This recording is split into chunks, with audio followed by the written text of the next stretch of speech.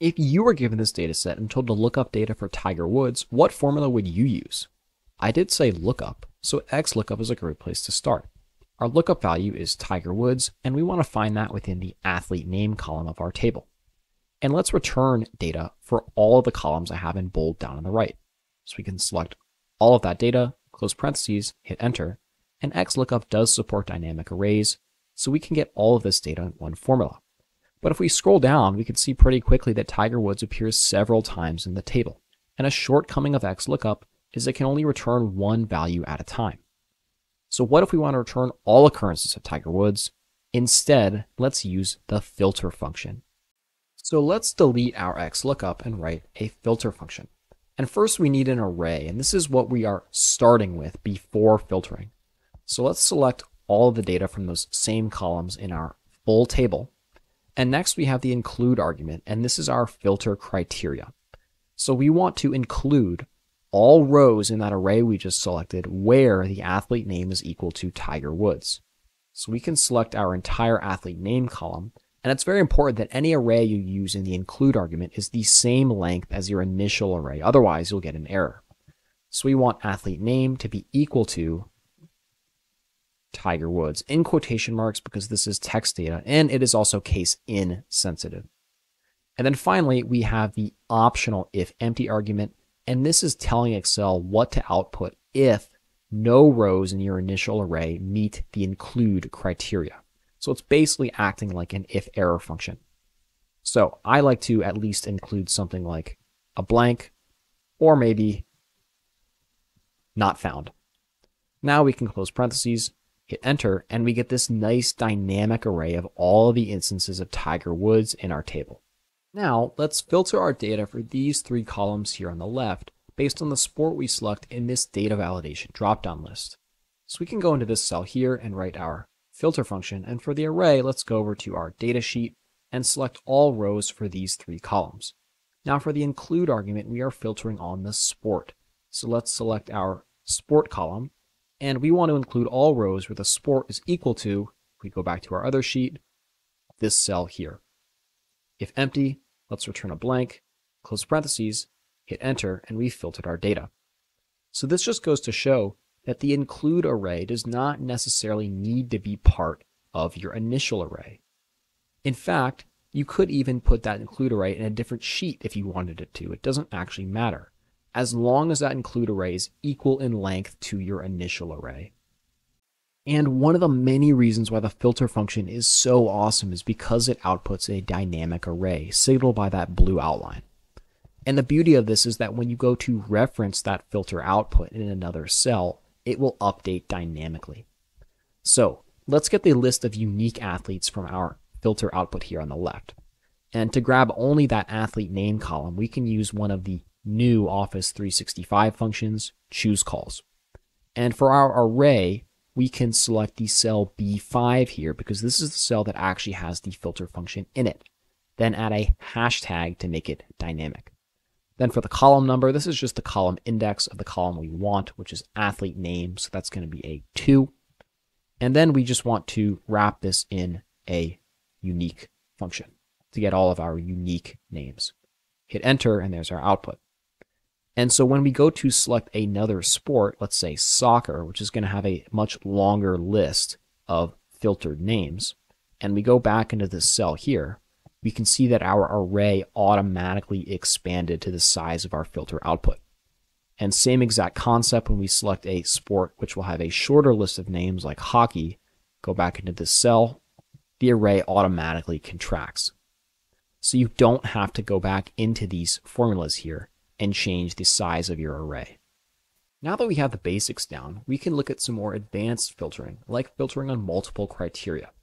So an AND statement is represented by the asterisk, while the OR statement is represented by the plus sign.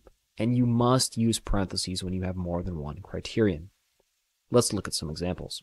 First, let's show data for all athletes who made at least $100 million in any given year before 2016. So we have two criteria here. One is going to be on the earnings, and the second will be on the year. So let's write our filter function. And for this array, we want all the data in our table from athlete name and over. Now for the include argument, This is just personal preference, but for these filters with multiple criteria, I like to create an outline. So I know I need one criterion here, the asterisk, which is an AND statement, then parentheses for that second criterion, and then if empty, just return a blank and close parentheses. And now I can go back into my parentheses here and add in my two criteria. So the first one is going to be that the earnings column is greater than or equal to 100. And then the second one here, if we go back into these parentheses, is that the year is less than 2016. And hit enter. So for question 2, we have the exact same thing here, except we're adding one more criterion, and that is that the athlete is not from the USA. So we can go back into our formula here and just add that extra criterion. So another AND statement, so another asterisk, and then parentheses.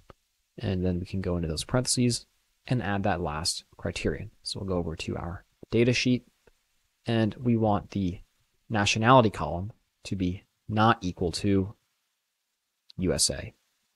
And we filtered that list down to only Manny Pacquiao.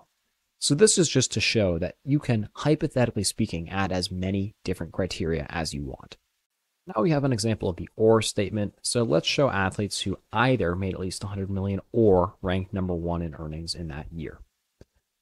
So the array is going to be the exact same at the beginning here. So I'm just going to paste that in.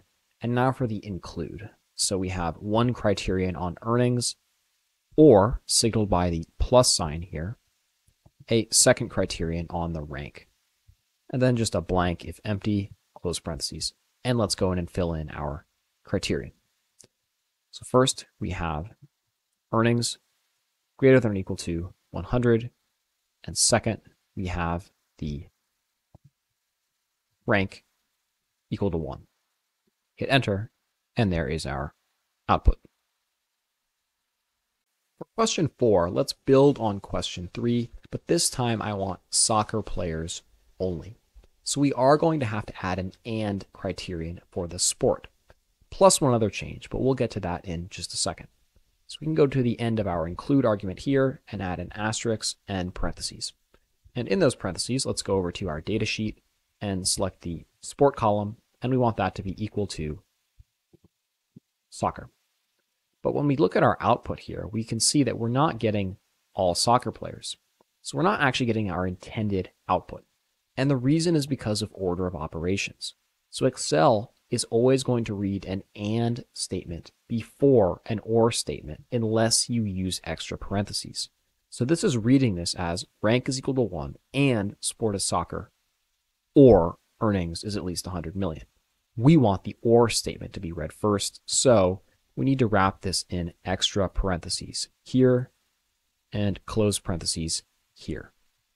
And now we have fixed our formula. And moving on, the last really cool feature I want to share is the fact that just like XLOOKUP, the filter function also works horizontally. And this will allow us to create a really cool two-way filter dynamically based on what we select with these checkboxes, as well as this drop-down list. And it'll all update with conditional formatting, which I'll show you in a second. So first, let's write a horizontal filter to show the column headers based on what we select with these checkboxes. So we'll write a filter function, and the array is going to be the headers in our table. So let's go ahead and select all of these. And for include, if we go to our keys sheet, this row of true-false data, or Boolean data, these are the cell links to our checkboxes. So a true value means the checkbox is selected. False would mean it is not. And because it's already in true-false format, we don't even need to set this equal to anything. It's already ready to go for filtering. And if empty, meaning all of our boxes are unchecked, let's return a message. So we could say select a column header above. And now let's go ahead and test this out.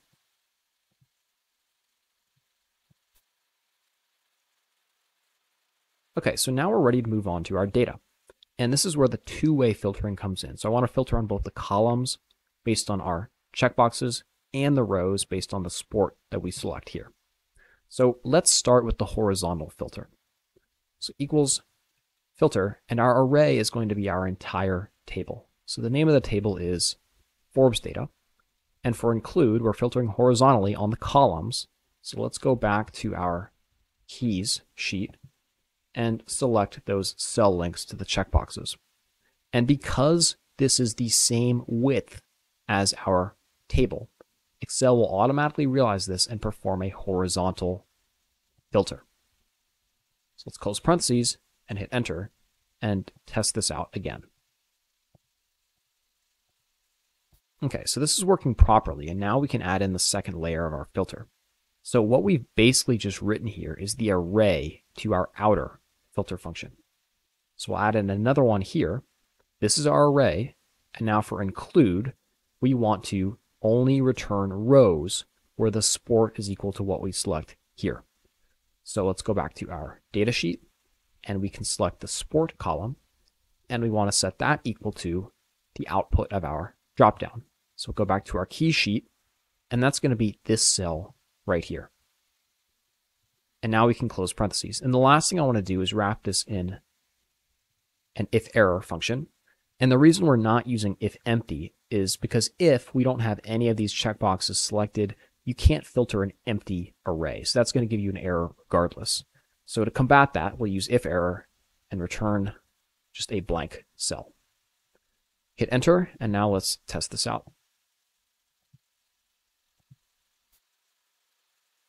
So that is the end of the video today. The filter function is without a doubt one of my personal favorite functions in Excel, just with everything it could do and so many use cases for it.